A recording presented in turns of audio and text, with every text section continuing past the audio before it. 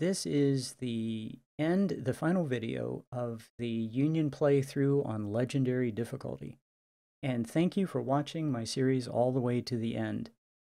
The big thing about this playthrough is 1 million, just barely over 1 million casualties inflicted on the enemy.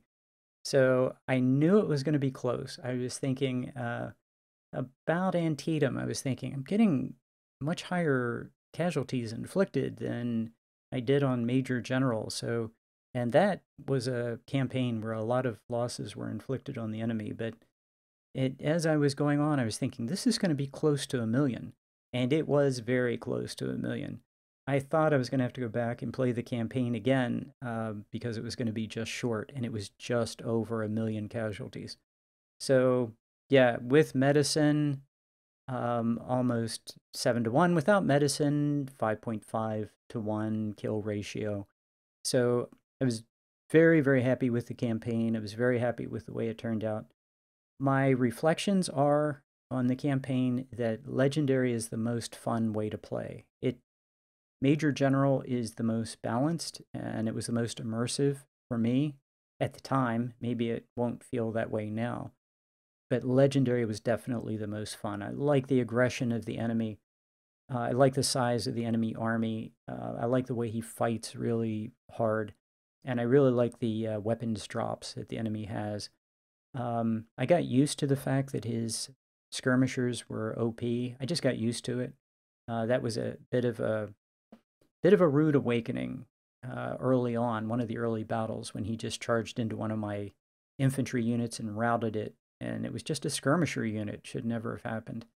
But once you develop a healthy respect for those units, then you just figure out how to deal with them. So yeah, his artillery hits hard. You have to stay in cover. It goes back to basics. Yeah, I think on Legendary, more than any other difficulty, you have to make sure that your commander is right there giving a morale buff, because every time he hits you, it's going to hurt.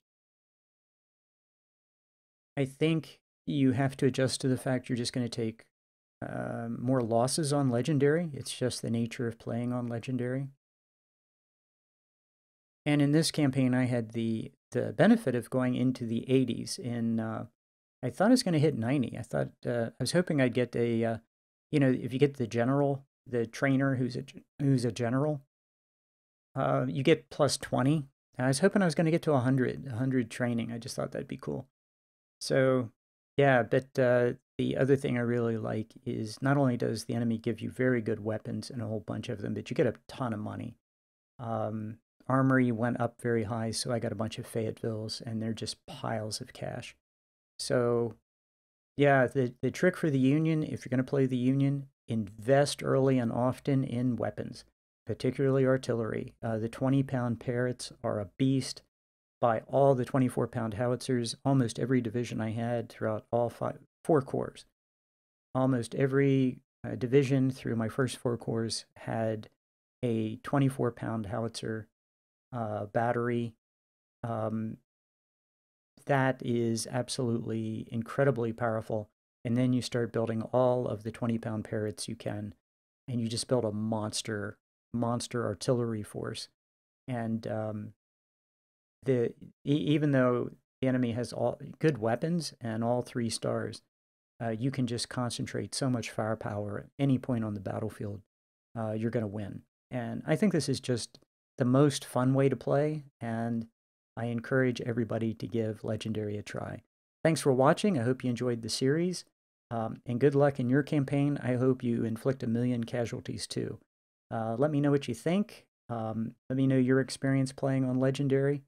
And yeah, looking forward to, I'm sure that Ultimate Admiral is also going to be a ball. So I know a lot of people are going to play that. Thanks for watching, and I'll see you in my next campaign.